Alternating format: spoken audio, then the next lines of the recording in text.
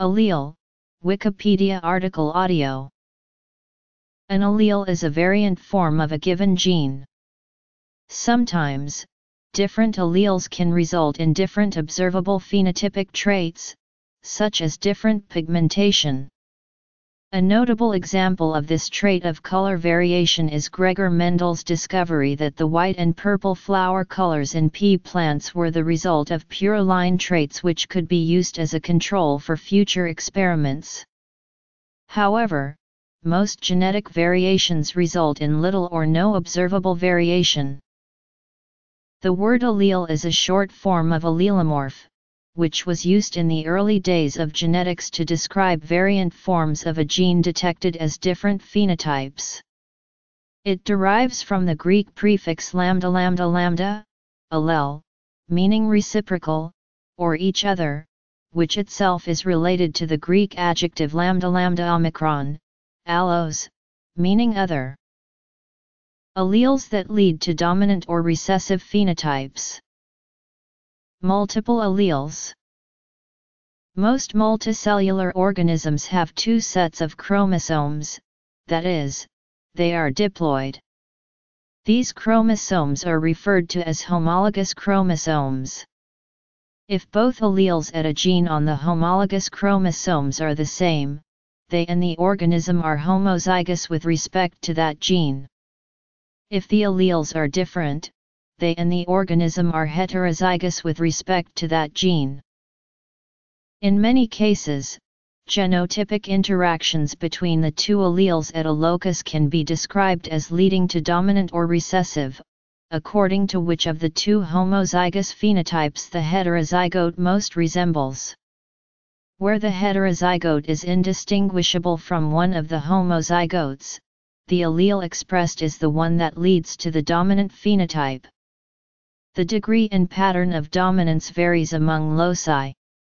This type of interaction was first formally described by Gregor Mendel. However, many traits defy this simple categorization and the phenotypes are modeled by co-dominance and polygenic inheritance. The term wild-type allele is sometimes used to describe an allele that is thought to contribute to the typical phenotypic character as seen in wild populations of organisms, such as fruit flies. Such a wild-type allele was historically regarded as leading to a dominant, common, and normal phenotype, in contrast to mutant alleles that lead to recessive, rare, and frequently deleterious phenotypes. It was formerly thought that most individuals were homozygous for the wild-type allele at most gene loci, and that any alternative mutant allele was found in homozygous form in a small minority of affected individuals, often as genetic diseases, and more frequently in heterozygous form in carriers for the mutant allele. It is now appreciated that most or all gene loci are highly polymorphic, with multiple alleles, whose frequencies vary from population to population, and that a great deal of genetic variation is hidden in the form of alleles that do not produce obvious phenotypic differences. A population or species of organisms typically includes multiple alleles at each locus among various individuals. Allelic variation at a locus is measurable as the number of alleles present, or the proportion of heterozygotes in the population.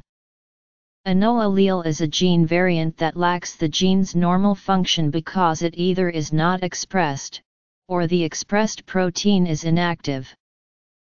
For example, at the gene locus for the ABO blood type carbohydrate antigens in humans, classical genetics recognizes three alleles, IA, IB, and I, that determine compatibility of blood transfusions.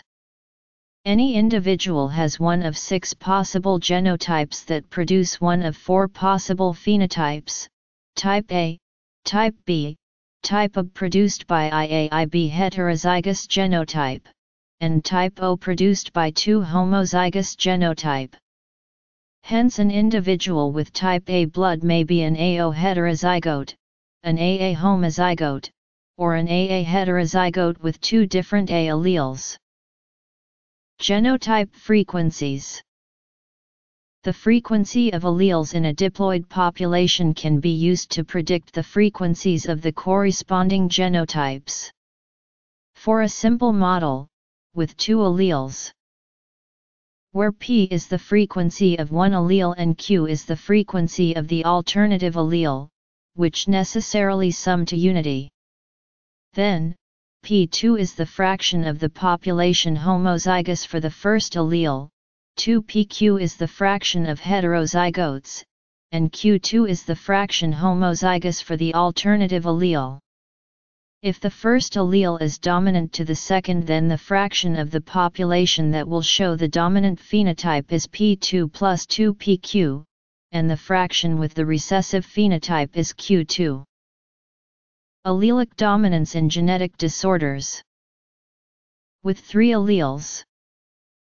In the case of multiple alleles at a diploid locus, the number of possible genotypes with a number of alleles is given by the expression. A number of genetic disorders are caused when an individual inherits two recessive alleles for a single gene trait. Recessive genetic disorders include albinism, cystic fibrosis, galactosemia, phenylketonuria, and Tay-Sachs disease. Other disorders are also due to recessive alleles, but because the gene locus is located on the X chromosome, so that males have only one copy, they are more frequent in males than in females. Examples include red-green color blindness and Fragile X syndrome. Epialleles. Other disorders, such as Huntington disease, occur when an individual inherits only one dominant allele. While heritable traits are typically studied in terms of genetic alleles, epigenetic marks such as DNA methylation can be inherited at specific genomic regions in certain species, a process termed transgenerational epigenetic inheritance.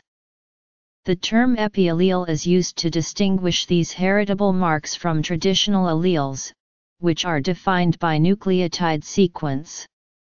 A specific class of epiallele, the metastable epialleles, has been discovered in mice and in humans, which is characterized by stochastic establishment of epigenetic state that can be mitotically inherited. Endnotes.